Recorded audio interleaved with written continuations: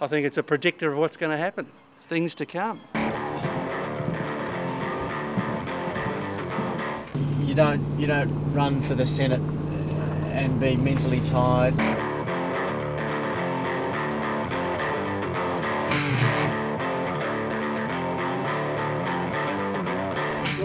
It's a day for you to Africanize yourself.